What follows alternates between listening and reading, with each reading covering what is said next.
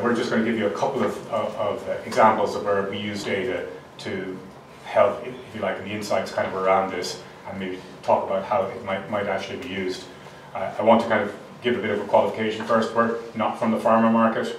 We're not directly from the sort of hospital sort of environment and so on. We work in our little area with pharmacies, so excuse me if I use some wrong terminology or say something silly or whatever. But based on what Johnny's covered so far, I think we're okay. So our agenda is fairly simple. I'm going to just quickly talk about one example where we've used the NHS public data to do a job.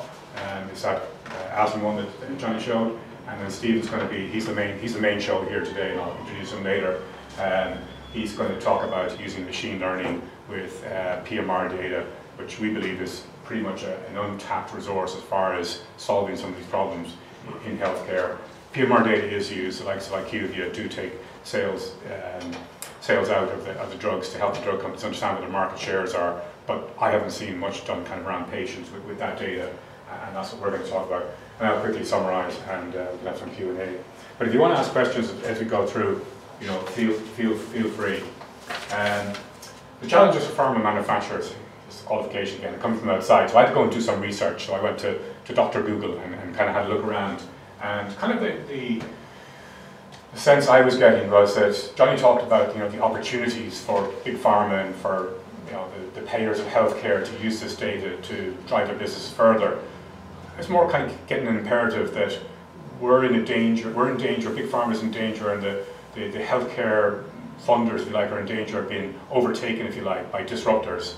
We've seen disruptors in every other marketplace as such. Extreme examples are the blockbusters who get overtaken by the downloading. Like, who would have thought when they had hundreds of shops, within a very short period of time they'd have no shops at all. I'm not saying big pharma is going to disappear that quickly, but already big pharma is under threat. Big pharma spends about 140 billion a year on researching new drugs. The output from that is about 30 or 40 new drugs per annum, and the new drugs that are coming out, there's no big winners like the Lipitor and the Nexiums and the Humiras of the past as such. So how is big pharma going to survive? Well, today what they're doing is they're absorbing other companies. Some of you come from some of those companies where big companies have been absorbed by others, and that's to happen. Consolidation happens very often when industries are changing a lot, when they're under a bit of threat. And maybe the most direct threat to big pharma is coming from the small, more agile pharma companies that maybe are using this technology a little bit more, maybe understanding through their clinical trials what's actually happening through the wearables. They're able to compete with big pharma now because they can outsource their R&D, they can outsource their manufacturing. So there is disruption going on here. So really, I think we have to kind of ask ourselves, well, what can we do with this potential advantage that we sit on, and more of that in a minute. But for healthcare funders, we all know that we have aging populations. The job we've done with medicines are helping people live longer, but that's providing a big cost on the healthcare system. NHS have announced that they're going to be like 22 billion underfunded by 2022, I think it is, or 2020. It's very, very soon. So how are they going to manage that? And the promise there is maybe data and big data is going to help us do a kind of better job there. So I'm going to touch on some of that. That's where we'll be looking. And patients are more savvy. I was on the golf club the other day, and they were playing with a consultant. He was talking to me about one of the GP pals, and he said, GPs hate it when the patients come in and they sort of say, look, I was looking this up on the internet and I think I know what's wrong with me. And so he's a sign on his wall saying, I have more qualifications than Dr. Google. But that's not going to protect them. Patients are taking more accountability for their own healthcare and so on, and they expect better outcomes as a result of that. So some challenge ahead of us, but we're here really to talk about how we can get more from it. So big pharma, if we have less new drugs coming out, less big drugs coming out, we think you've got to look at getting more from less. So whether that's looking at the adherence side of things, which I know is the holy grail, and you do that all the time, or it's looking at diagnosing patients earlier and bringing them into your treatments earlier for the upside in terms of sales. Both of those upsides obviously also produce better healthcare outcomes. for patients. From the funders, understanding and potentially diagnosing patients earlier in the cycle so that they don't end up in tertiary care is a huge win. Sometimes hard to connect the dots, but that's where data can kind of come into it. So if we can prevent one person going to a hospital and one night in a hospital, you know, what's that worth versus making an investment in primary health care? And the patient benefits are absolutely unequivocal. If we can diagnose illnesses sooner, get them onto treatment sooner, the outcomes are going to be way, way better. So that's the promise, if you like, of using these tools. My example is around taking the big data that comes from NHS.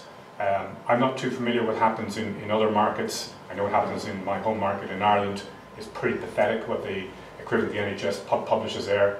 NHS are amazing. The open data movement has nothing to worry about when it comes to NHS, particularly NHS England. Scotland, Northern Ireland a little bit further behind.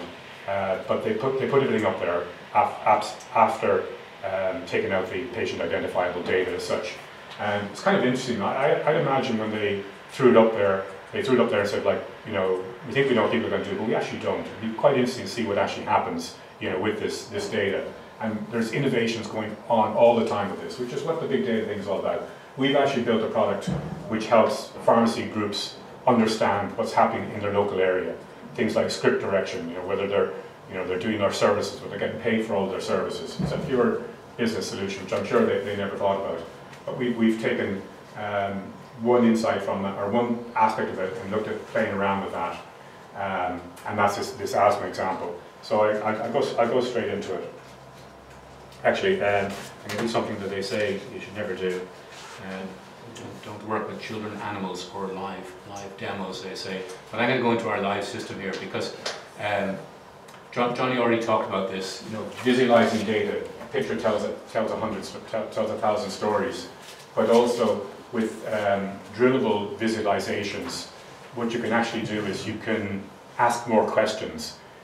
Like big data or data solutions, data analytics solutions, business intelligence solutions are always about the questions. As I said, we don't know the questions when it comes to medical issues. But this is one that some of the CCGs here in England came up with and sort of said, well, we know a lot of asthma patients end up in hospital because they misuse their medicines somehow or other. If we can get those patients in, do a medical use review with them, look at adjusting their meds or how they use their meds, we're going to have great outcomes. So they came up with a question, and the question was, I'll just come off the page here, Stephen, is it? Let's go on. Yeah.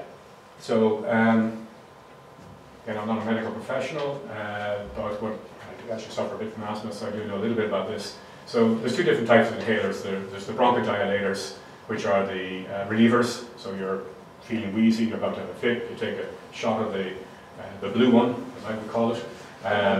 But you know, my doctor would have prescribed me as well the corticosteroids. So these are the preventers as such. So we should be generally taking a mixture of these. Maybe not for all conditions, but generally there should be a mixture of them. And if we measure across all of the prescribing that's done in England, we find that there's 31 million to 20 million of a mixture of these. I just maybe describe where the data comes from. The NHS published the prescribing data and the dispensing data. This is based on the prescribing data, which is actually much more detailed than the dispensing data. So for every single practice in England, we know exactly what they're prescribing. And across the whole of the country, that's the kind of mixture. So then we say, well, okay, let's colour, you know, across England where the ratios are poor, where there's less of the preventers than there are of the relievers. And you probably see things you kind of expect to see a little bit, which is in the more disadvantaged areas on the northeast and some of the Midlands, you know, they're kind of black spots. There's less of this going on. I couldn't tell you why that is. You know, it seemed to me that a GP practice should be as well educated and do the right kind of prescribing as they do it elsewhere. I don't know what the real insight is around this. All I do is I get the question and then we drill into it a little bit more. But one of the interesting ones, you know, we're sitting in London here today. It might surprise you to see that there are some black spots in London. So I'm going to go in and have a little bit of a drill in on that, a little bit more of a look at that. So I just click on this one here.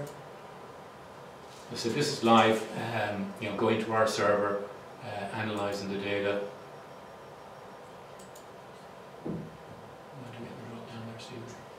Maybe refresh the URLs or something. Okay. Refresh button? Yeah, just. Let's refresh it itself. We opened this a while ago, so yeah, probably. it's downstairs. So they don't work with live demos. Now we know it's real. Yeah. Okay, so I've clicked into London, so we focus in the London areas. You can see there's some very good areas, you know, where we don't seem to have a problem there as such. You know, so the next question might be, well, let's go a little bit deeper and look at the problem areas. And in the line system, for anybody that works with data, you probably will recognize, you know, this visualization. This is from Tableau. Tableau is the visualization engine that we use. And I can just sort of focus in on all of these guys here. And it'll bring up for me then the actual list of all the surgeries in there. So big data, as you know, Johnny would have said, is, you know, we need insights, but for it to be real and for us to be able to do jobs with this, we need to do the drillings and actually see, you know, where are the problems, because we want to ultimately go and work with those problems. So again, you know, you can see the clusters in there, but specifically when I'm solving a problem, which if it's an education issue with a particular doctor, or it's maybe trying to, you know, connect to the pharmacies kind of around there, you know, I could just pick one of these surgeries. I don't know that surgery at all, and I can look at their numbers, and I can go and talk to that surgery.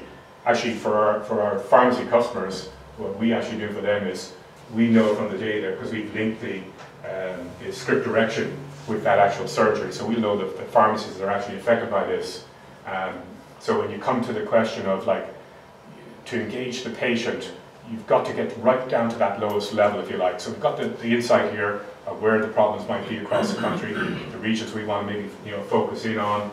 It can be by CCG, where some of this stuff is actually done. But ultimately, you know, we need to get to the patient. And it's a pharmacy that has the patient record and the patient names and so on. We don't see it here, but we now can sort of say, you know, the main pharmacy or pharmacies that those scripts go to, we can have a deep dive into that, and within their PMR, they can actually see which of these patients are getting not enough of the actual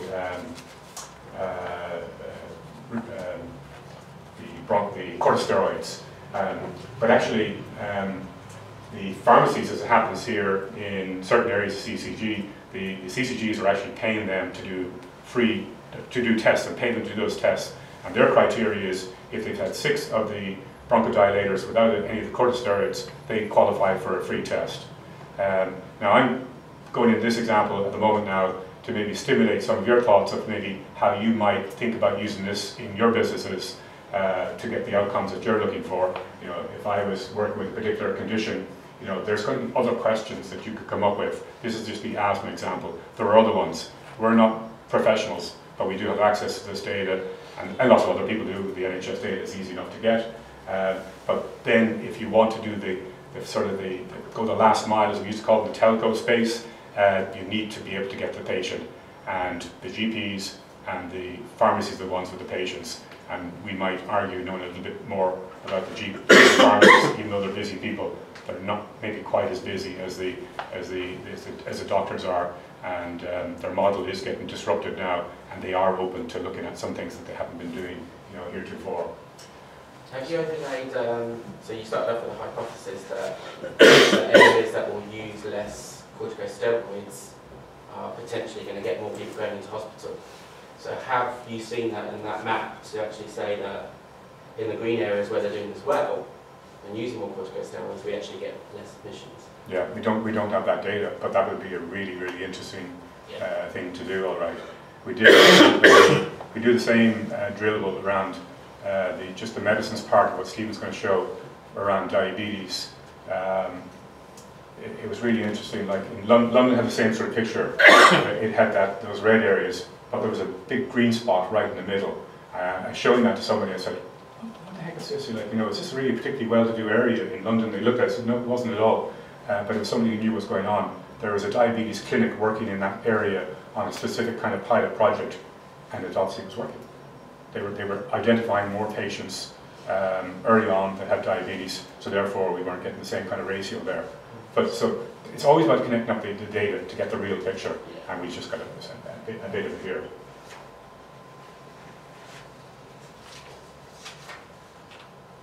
No, this was back up in case the internet didn't work. So I'm going to hand over to Stephen now. But you might be wondering, sitting there wondering why a company based in Dublin is doing all this work, you know, for pharmacies here based in England. We're working here about 3 years or so. And really, as Dublin's become a little bit of a data analytics kind of hub, that's based around, you know, Ireland's success in bringing in the Facebooks, the LinkedIn's, the Airbnbs, the Qualtrics of this world, and the colleges are just churning graduates out into the workplace.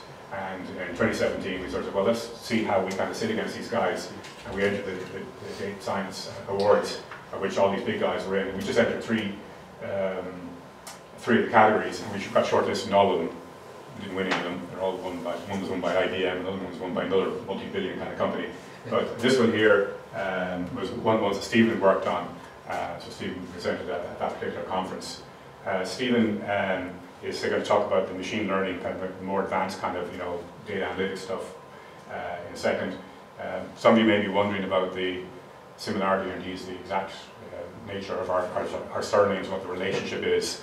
Stephen is actually my son, but in case you jumped to the nepotism conclusion, Stephen is a graduate of Trinity College, science graduate of Trinity College. He went on and did his master's in data analytics. His paper actually got published. And it's actually that is what he's going to present here to you today. Okay, thank you. I was going to thank my mom's second name for this presentation. So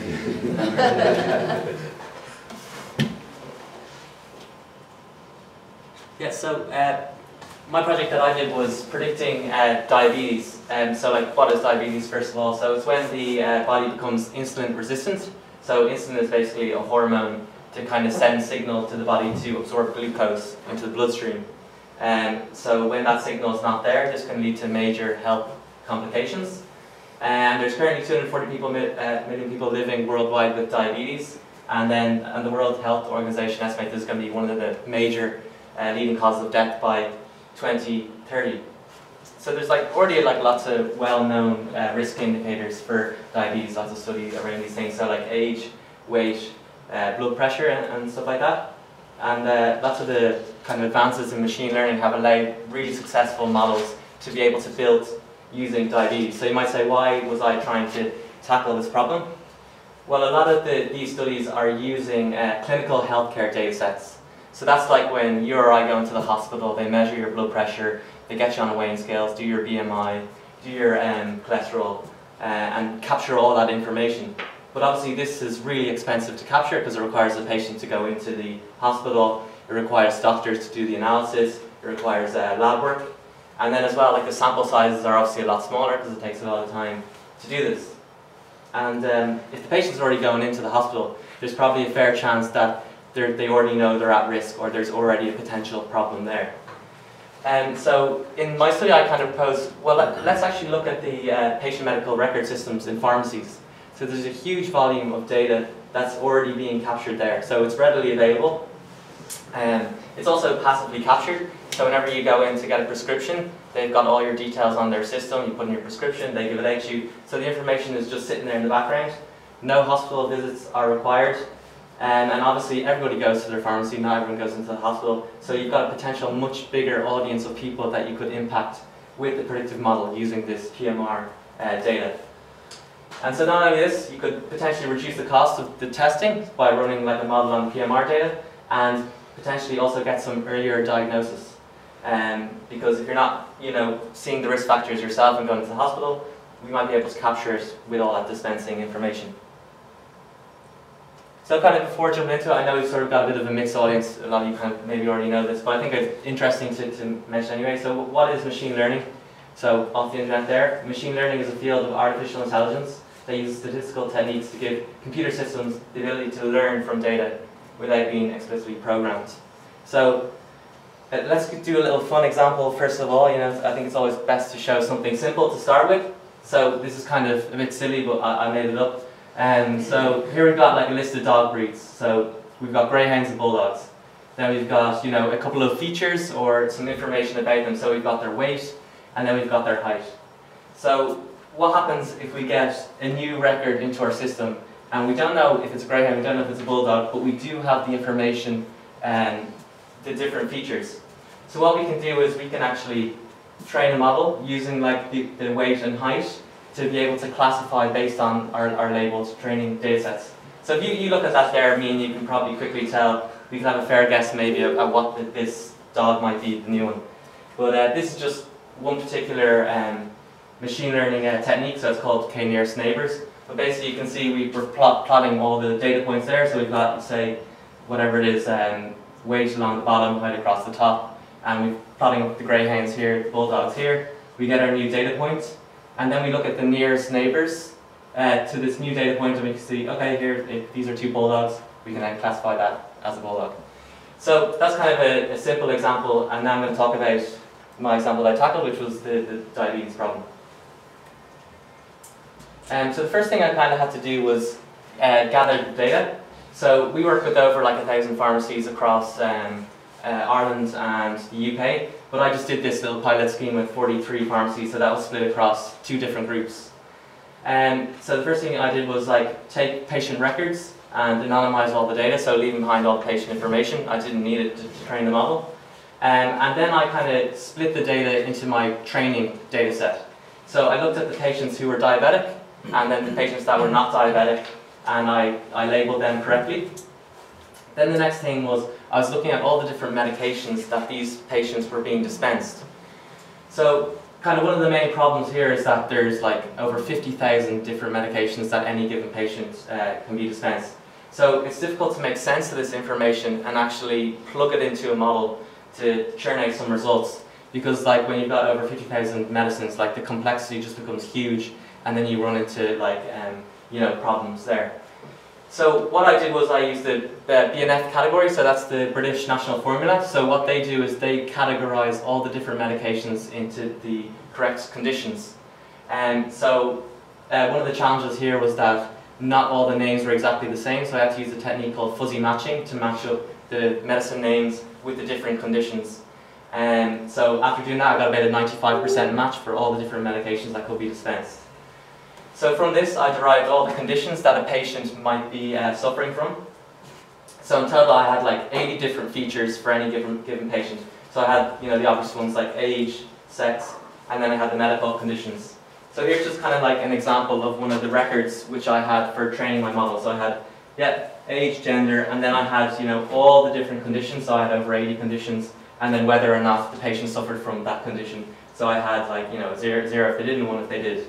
And then I had whether or not they are diabetic or non-diabetic. So now I had my data to train the model to see what are the combinations of these different conditions and features to output a diabetic or non-diabetic classification.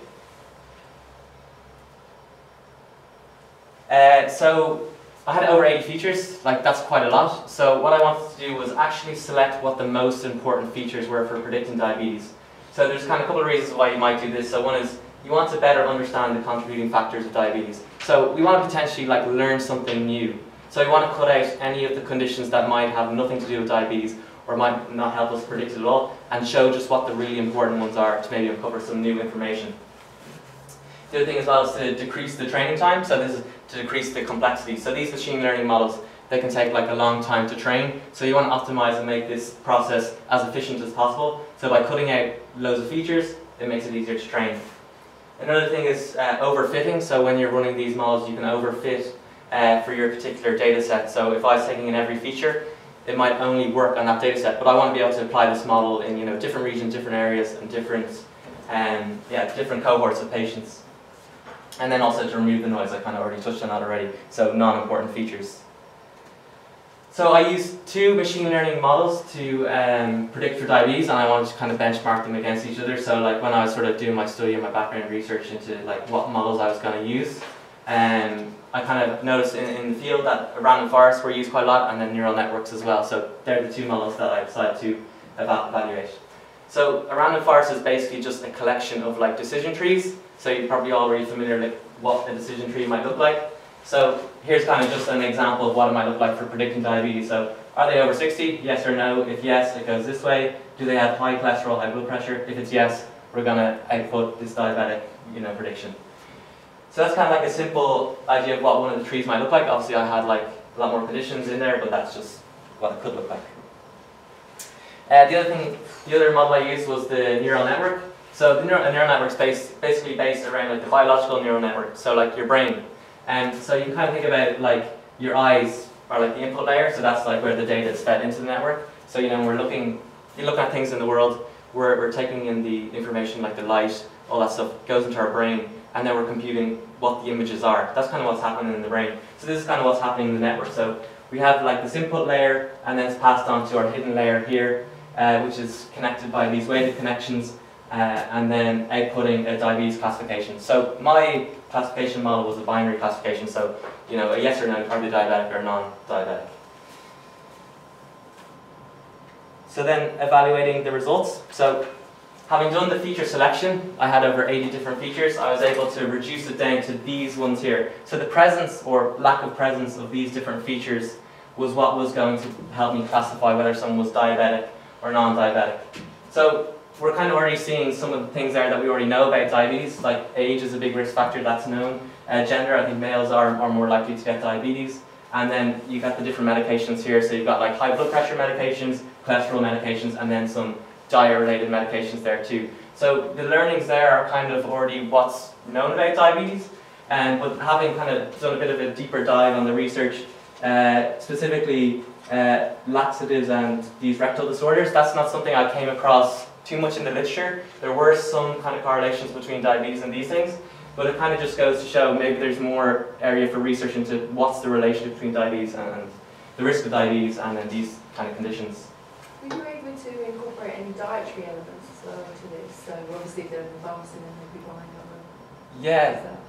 Yeah, no, I didn't actually get the chance to do that, so that would be definitely a really interesting route to go down. So you could look at like some of the OTC sales as well with that, but one of the kind of issues around that, so we process this front of shop information and the dispensing information as well, is that you don't always have the link to the patient in the front of shop sales.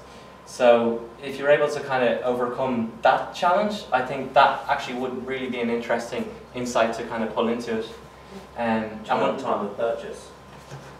Yeah, you could do something around that. Yeah, you could link up on the time, because you'd have the dispensing date and the date of sale, so they would be the same, if not a few seconds across. Stephen did this with a data set from two Irish groups, and Irish pharmacies don't have patient care records like you do here. Not sure whether we could have used them here anyway, but if you could have added that as an input, that obviously would tune the model even further. Yeah, when I was presenting this back to the guys I did the study with, they were like they mentioned another interesting thing to pull in would actually be like geolocation information. So if you could see like where the patients were living, were there kind of trends in different like socioeconomic areas on diabetes. So I think that would be another step forward to go with it as well. What time period did you look at? So I looked over, I think it was 4 years, so dispensing of 4 years, yeah. So yeah, just having a look at the evaluation of the results. So once I had trained my model on my training data set, then kind of what we do is do a test against a test data set. So we run the model against these records that we know, and we say, okay, output your classification, are they diabetic or non-diabetic, and then we compare it against the actual classification if you're diabetic or not. So the random forest was able to achieve a 77% accuracy, and then there's just some of the other like precision metrics. So you've got like true positive rate, false positive rate. So these are all capturing how many times did it say someone was diabetic when they weren't, or when they weren't diabetic that they were, kind of thing. Could you cross-reference the results of all the conditions with other possible conditions that can cause similar comorbidities to sort of eliminate non-diabetics? So, well, I'm not quite sure. Well, so like if you had sort of the difference between like type 1 and type 2 diabetes, as well as like other conditions like sort of like someone's just overweight but not diabetic, but then they've got other conditions that sort of simulate diabetes, or at least the conditions that could. Yeah, no, I didn't actually look into that, but like that would be really interesting, and pulling in that BMI information would be really helpful as well, because that is one of the greatest predictors of diabetes. Over the 4 years as well, I guess some of those patients would have been diagnosed to be diabetic at some point and then got on to diabetes medicine.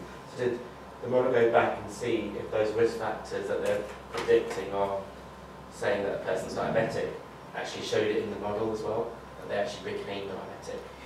Well, so to simplify, like my model when I was building it, I actually stripped out all the time element of it. So I was just looking at like the aggregated information of all the medicines that they'd been dispensed. But to do that like trend analysis actually will be like a very interesting area to go to. So they'd all be in your diabetic group right now. Yeah, There'd be some that would became diabetic. Exactly. Yeah. No, that would be really cool. And then you could also like look at the trend, look at the change, and figure out what kind of part of the journey of diabetes are they on. That would definitely be a really interesting step to kind of take it further. Questions, always get questions in this sort of area, but maybe to give you context, this project kind of started off with a much more simplified model than this in our company, when one of our customers in Ireland turned around to us and said, I'd like to introduce a diabetes testing service, which I'm going to pay for myself, to see if I can recruit some patients from my pharmacies and around my pharmacies. So rather than just having a blanket invite, or men over 55, which we know are higher risk, you want to be more razor-like in his invitations, much more cost-effective way of doing it. So that's kind of, I suppose, the context where this is. But of course, you can take this and you can iterate and iterate. Then on the neural network, so similar performance, a little bit worse. But see, the volume of data that I probably had to train it wasn't enough to really like improve this. So the more records you're able to kind of introduce, the more and more you can improve this and reiterate and achieve like better accuracies.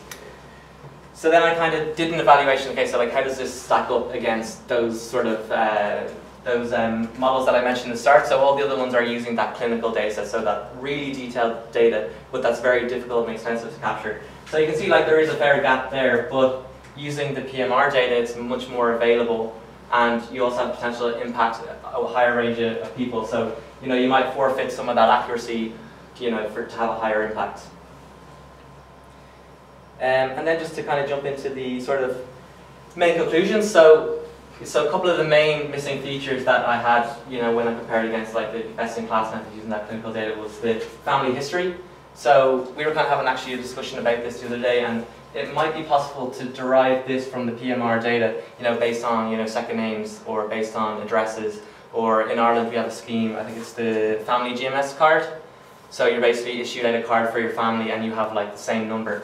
So you might be able to add in a feature there, say, is there diabetes in the family or not? So that would be another interesting area to go a bit further. And then BMI, that's one of the biggest risk indicators for diabetes. So obviously, like, we didn't have that information, but you could potentially pull in that, if you're inviting people in to give them a diabetes screening, this is something that maybe you'll be able to measure or take it in from external data sets. So this potentially could be used as like a preliminary diagnosis tool. This probably isn't the right word here. I'd say more an at-risk tool. So we can actually identify people who are at risk, and as Conall mentioned there, you could potentially be inviting these guys in, say, hey, we're doing a diabetes information evening. We think like might be useful to come, and they can do a proper diabetes like insulin or blood pressure test then. So another thing that this model could be used for is like continuous testing over time. So obviously, we kind of talked about the journey of a patient. You could constantly be reiterating and retesting them as they're dispensed new medicines and they're kind of, getting new conditions. This could also reduce the cost of diagnosis, so kind of mentioned that earlier on as well, and then lead to that earlier diagnosis. So diabetes is something that you really want to be able to manage quickly, and the more quickly you're able to get around to manage it, the better your kind of long-term outcomes are going to be. This could also improve the kind of pharmacy-patient relationship. So if the pharmacists are seen as being proactive towards their patients, that's going to increase the loyalty with their patients and improve the relationships there. And then this is going to allow them to offer those additional services. So I know over here in the UK, the pharmacies are being cut massively by the NHS. So maybe there's more room here to do more services and get paid around doing these around diabetes. And from the business point of view, diabetes patients are regular patients. They're coming in all the time. This is just done with diabetes for this particular study, but this same concept, this same model using that PMR data could be done, used with a number of different conditions. Yeah, go for it, Jim. Yeah, so I mean, that's something that's been going through my mind while you've been talking, is how it would apply to particularly conditions where there's a smaller population. Mm-hmm. So you've got less features, you've got probably more outliers, or it's harder to really sort of identify what the key features are to focus on. Do you think machine learning is really appropriate for kind of those smaller sample sizes, or do you think it only really works for large mass market kind of? Yeah, so I think it's really useful when you have like really large data sets. Because to be able to identify those patterns, you need lots and lots and lots of data to be able to, because you have those outlier cases that you mentioned, so you want to be able to kind of just reduce the noise and reduce the effect that they're having on your prediction model. I mean, you can always test these things and like look at the accuracy, look at the performance metrics, and see if they're viable and worthwhile doing. Yeah. And you know, the thing with healthcare as well is like, if you have, so one of the things that you have to kind of set when you're doing these prediction models is your decision threshold. So when you're doing the neural network and the random forest, you are outputting a prediction of are they diabetic or non-diabetic, but kind of under the hood, you're actually outputting like a probability where they fall in between that diabetes and non-diabetes. So for my study, I kind of arbitrarily chose the middle point. If it's over 50% likely, you know, you're putting them into the diabetic or non-diabetic, and that's how the model works. So you know, when you have those cases there that you mentioned, which are smaller data sets, you know, if you reduce the decision threshold to have more false positives, that's not a bad thing in healthcare. So when you have someone who's false positive, you know, that they have diabetes, you can invite them in and test them and see if they have it or not. But if you miss people, you have those false negatives, that's a problem. So, you know, there still might be value in doing it on smaller sample size, but it's not going to be as accurate or as effective as these big data sets. You can certainly use the big data set to do you know, you're looking for a needle in a haystack, basically amongst all the patients in the particular region you're looking for. If you've got a really good question, you know, you've got it well defined, you know, what the conditions or the medicines that they're likely to be on if they have your condition, that's very good. We can use the data, if we can get the patient data either from the practices or from the pharmacies, you know, we can use it to find them. Whether machine learning is going to identify that even better, you don't know until you really experiment. Yeah. So now you've done this piece of work and kind of tested the hypothesis and got this algorithm. How do you see the algorithm being used? Do you sell it to a pharmacy and they interrogate their system to identify who to test and call in? Or do you see it as pharma using it to help them on a mass scale? Or how do you see it? Good question. I'll show you right now. So I did the study. I had this algorithm or whatever. That's brilliant. But like, how are you going to actually practically apply it? So I built like just a little like front end where, you know, pharmacies could maybe have access to something like this. This is all theoretical at the moment. It's not actually out in the real world yet. But I do have the two pharmacies I work with. They are going to take this on as a test case and see actually, you know, how effective it is.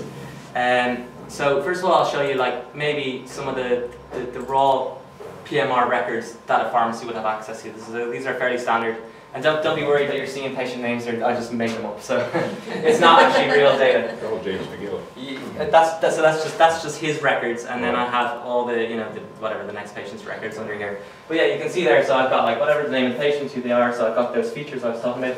Then I've got all the different trade names. So they're all the different medications I kind of spoke about.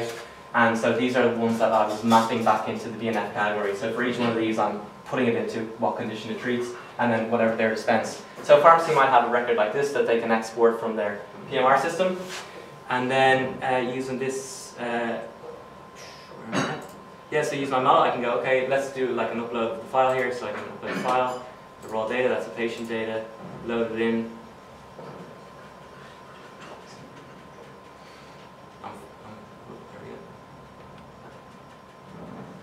And then it outputs my prediction. So you saw all those different names in there, so it's saying this probably should be at risk of diabetic or non-diabetic. So then the pharmacy could use this to filter out all these people, and then to do those like direct targeted invites to those people, say, hey, do you want to come in and have a proper diabetes test? So this is still dependent on someone loading something into something else? It is at the moment now, but like that would be probably fairly simple to automate that process of, you know, exporting the data and just loading it in. And you could constantly be running this every single night or in real time and then spitting out. Is that saying that's this current basis based on the model, or is that based on? So if they are diabetic, it would say that they were. So if they had diabetic treatment, it would say they're diabetic. This actually should say like the model has predicted that this person might be at risk of diabetes. So that's kind of what that's doing. None of these people here are diagnosed as being diabetic, and then these people here are saying, you know, from what the model's learned, this person doesn't look like they've got diabetes. So these are the kind of people that you want to focus on as potentially at risk. I guess all I'm saying is if you've got all their data, the model wouldn't go, actually, this person hasn't got diabetes even though they have. Do you see what I'm saying? So if you had one of your records, they're actually technically they have diabetes. Yeah. They're getting diabetes treatment. Oh yeah, they would probably be filtered out. The model wouldn't say, actually, this person may not be at risk of diabetes. Yeah, you'd filter out. There's ethical elements in here, I guess, as well. I see what you're saying. Yeah. So this is kind of really like a decision support tool. It's not like a diagnosis tool. It's just to help the pharmacy make kind of better decisions on strategy of how they're going to, you know, target these people. And, you know. So Sandy, that was a technical answer to your question. So the commercial answer is we don't know. Our core business is helping pharmacy groups make better business decisions around their data as such. I suppose if we had a hidden agenda today, it was to highlight the potential value of pharmacy data and how it's really untapped as such. Stephen, we could go to these pharmacy groups and talk to them about, you know, doing something like this, but they've no motivation to do it. They're really busy people, particularly here in the UK, even more so than Ireland, and they make their money in other areas. Generally, you can only lead pharmacists here, anywhere actually, you know, by financial nose. So they would have to be paid. Yeah. You know, they'd have to be paid probably for their data. They'd have to be probably paid if they were going to do services around this. But I think the overriding thing that we'd like to leave you thinking about is that we're now potentially able to identify huge numbers of potential people that could be affected by lots of different conditions. And if we can tap into this data source and somehow bring the pharmacy groups, or it could be doctors as well, you know, to do the same job. There's lots you can do with it. It's not just identifying patients, but even ones that are not complying or not using medication properly. There's so much you can do. Big time. Like we can talk about this offline with you, but we did get kind of drawn into a project in Ireland by a group of pharmacists that were unhappy about giving their data away, you know, nearly free, and seeing, you know, other people making loads of money from it. They learned a very harsh lesson that actually informed this company to do this. We were taking the data from 400 pharmacies, but they didn't know how to sell it. They couldn't sell it. They didn't have the connections to sell it. We learned a huge insight from that as well too. Real world analytics will never sell this either. We are just maybe part of the puzzle because we've got the relationships with the pharmacy groups and with the PMR providers to get the data. And whilst there are other people pulling data from pharmacy groups, only pulling a subset. And the challenge isn't pulling the subset, I think Stephen touched on it, is cleansing the data and making sure that it's right. Yeah. So considering that you load trade names and all that, so theoretically you could sell it back to the pharmacy to say that, you know, these patients are diabetic and they're getting probably one of the most expensive medicines. If you change to this medicine, then you can make more money against whichever tariff you're clawing your money back, as pharmacists do. Yeah, you don't find two pharmacists in the room. We work totally with pharmacists.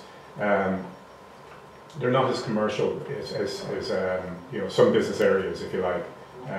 They need to be kind of led, and they particularly here in the UK, the NHS is their paymaster, and the NHS lead them, if you like, in what they do. So if they say we're going to pay you for a particular service, you know, they actually even struggle sometimes to do those services. So to bring something to them, which is a great business development idea, for want of a better term. One of our guys in Ireland did do this and got a great outcome from it. It's not trivial. It would be a challenge. I think if I was an owner of a pharmacy group, you know, I'd be looking at trying to do this because this would differentiate me from the other guys. I think it could help you to understand which services you could provide, because there's lots of need. Yeah. Well, the pharmacy groups here, because the public data is so good, you could actually have, like the example of Welders Group, you know, they're fairly tightly kind of up there in North Yorkshire, but you could find one in New Yorkshire or near a particular area, you know, certain conditions prevail there, but they're different over here as such, so you could actually fine-tune your services to the patients that are coming into your pharmacy. Is there a particular thought process that you go through almost in the pre-analysis stage, or is it the sort of understanding of the question and then starting to understand the area around it a bit more that helps you then go into the more operational bits of, okay, I'm going to need a model, I'm going to need these pieces of data. Yeah, so like when I was looking into it, like I'm not a pharmacist or I don't have any medical background, so the first kind of step that I did was like, okay, what are the known risk factors already about diabetes? So like I went and I looked at the other studies, I looked to kind of capture what all those bits and pieces are, and then I looked at the data that was available to me.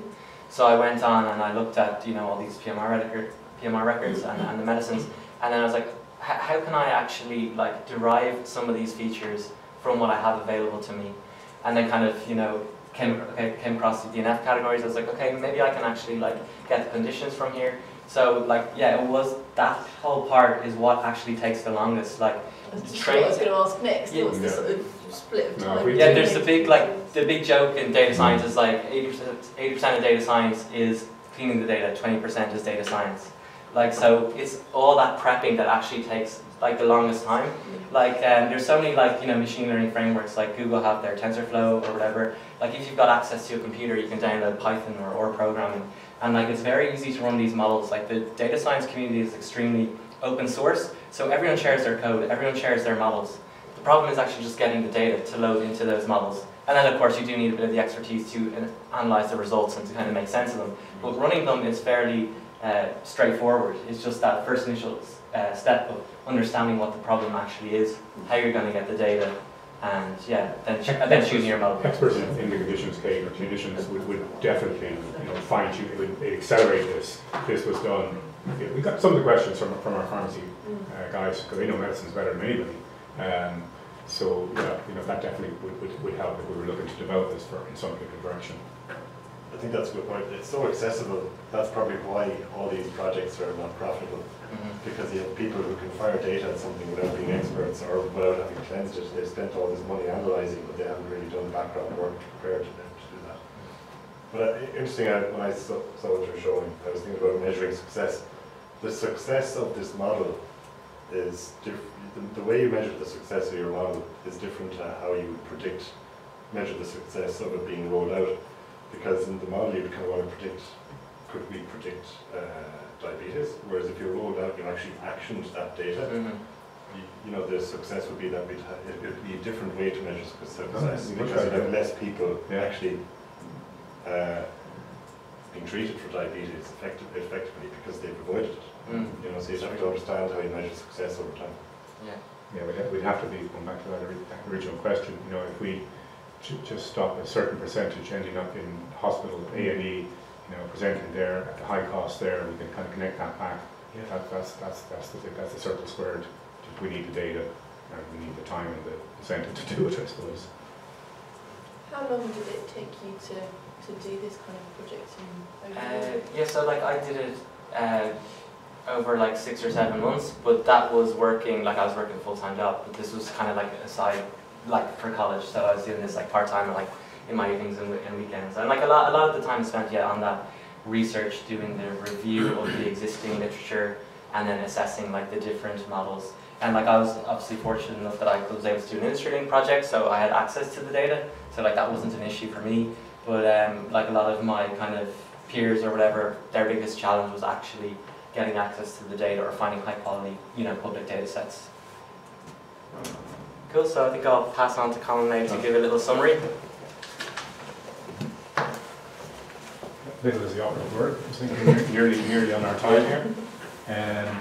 So yeah, no, just talked about the imperatives for pharma and healthcare funders in terms of, you know, whether it's an opportunity to use this data or it's an imperative to use this data to push forward. And in one of my research, I found this paper, which is publicly available from McKinsey, and they kind of go through all the kind of issues. Sandy, you were talking about your team, data analytics people, and kind of pull them all together. And according to McKinsey, they sort of say, well, you know, this is the way to pull the data analytics together. You know, if we can use it to do the ability to deliver more personalised patient care, you know, that's one of the big wins. If we can use it to engage more fully with physicians and patients, that's a big win.